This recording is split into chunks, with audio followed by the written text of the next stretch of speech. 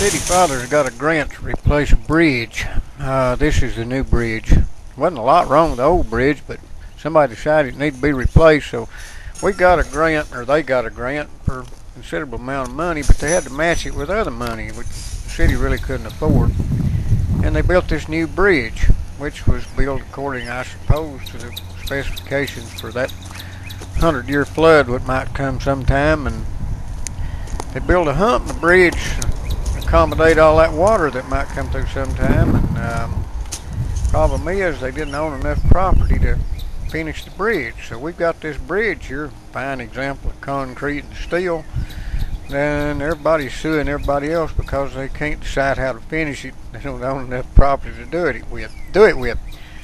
The only thing is, it's not the bridge itself is it's questionable whether we even need it, because I'm going to show you in a minute how long it takes to drive around it if the bridge does not even exist. We're going to take a drive from one side to the other, and you'll see that it takes just over a minute to go around it. And if you will notice, we don't encounter a lot of traffic. Here we go. We're going to drive around this alternate route now, and I'm going the speed limit. You see there's not a lot of traffic. This might be considered rush hour, considering the time of morning I'm doing this.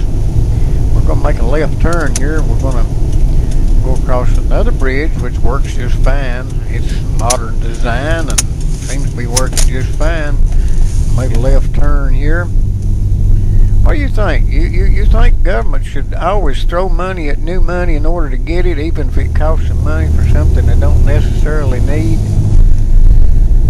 This is not just us. They do it everywhere because it's not their money, but they like it that way.